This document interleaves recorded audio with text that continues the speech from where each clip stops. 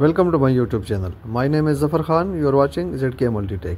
Friends, today I will show you how do you solve E2 error. See, E2 error.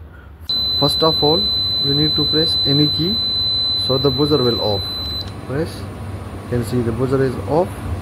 Now, the error is indicating. How do you solve? You need to go in programming.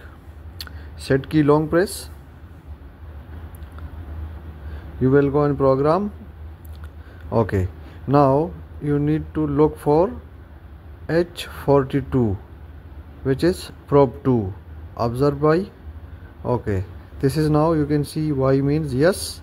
You need to make it no. We don't need this probe 2. So make it N and then press set. So probe 2 already removed from the system. Now go back. And now you can see only one probe is connected. This will work for only one probe, which is observe the cabinet temperature.